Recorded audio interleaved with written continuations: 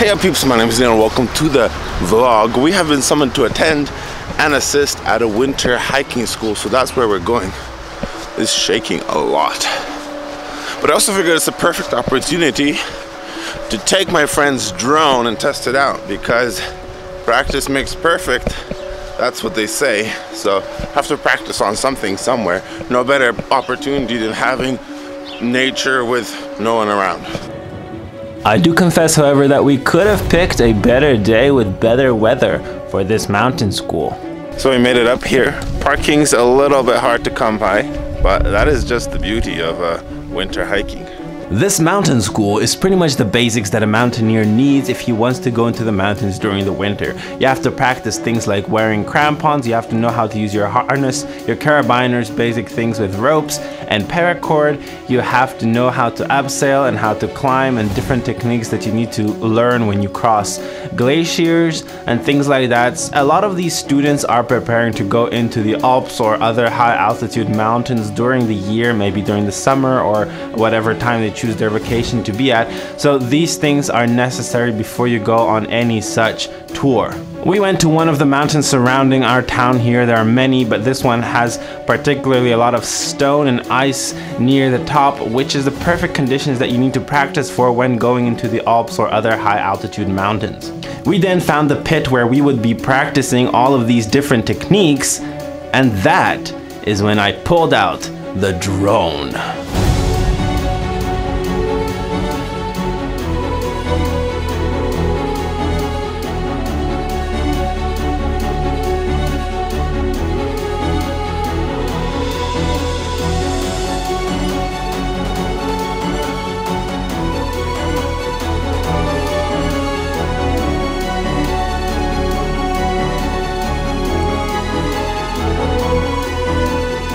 I stood up on the hill above everybody in the back flying my drone around, and I'm still surprised at how well it held up in those super high winds. I did try to keep it inside the pit most of the time, but still the footage is crystal clear and buttery smooth despite the very high winds. They practice slipping, sliding, falling, using your ice pick to grab into the ice in case you fell and slid, and things like that.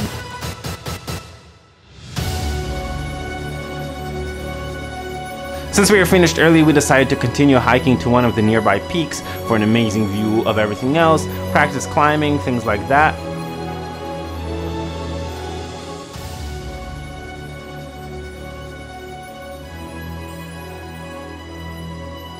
Today, I'm not here to talk about that. Today, I'm here to talk about...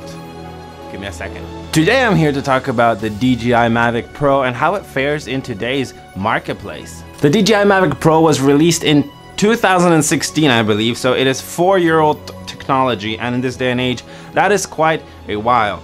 DJI has been releasing drones for a good while in their Phantom series, but what was cool about the Mavic series is that they were so portable, so they're perfect for people who are traveling, people who are hiking, mountaineers like me, and things like that, where the form factor means a great deal. It obviously has a 3-axis gimbal, plus really good video quality and photo quality, so it pretty much ticked all the boxes for a great drone that could fit in your camera bag. Nowadays we have a better version, we have a smaller version, we have a much smaller version with the Mavic Mini, but my thoughts on this is very simple. It is a tool like any other, and if you know how to use a tool, you can use it to create amazing pieces of artwork, no matter how limited you are or how limited you think you are. It's got amazing functionality, it's got amazing controllability, it's got amazing footage. That's all you need to pair it with your DSLR or mirrorless camera, and for most level productions it'll do just fine. It does have a learning curve. You do have to practice a lot. Getting your basic shots, maybe moving forward, back, side to side, is pretty easy, but then most drone shots are that, so you probably want to skip that phase as fast as you can to get into the combinations of rotating and panning, or yaw, whatever they call it, and tilting your camera at the same time. That is what makes the most epic shots. But I think after a while of practice, like anything else, you're going to be good at it, especially if you get an emulator or a flight simulator or something like that, because that will help you just get the joystick movements down and how you can combine them into one smooth jaw-dropping move. So shout out to my friend Alice for letting me borrow it for the making of this video. I have several drone requests coming up during the summer, which is why I figured I'd take it, practice, learn on it, That's a lot of trust for someone to give you their drone, considering how easy it is for it to bump into something and just fall out of the sky. So thank you for that, bro. And hopefully with all these mountain tours coming up, we're gonna see some cool footage from somewhere that you have never seen before. Thank you guys for sticking around and listening to me blabber. As always, I'm gonna see you guys in the next video. I should do this. See you guys in the next video.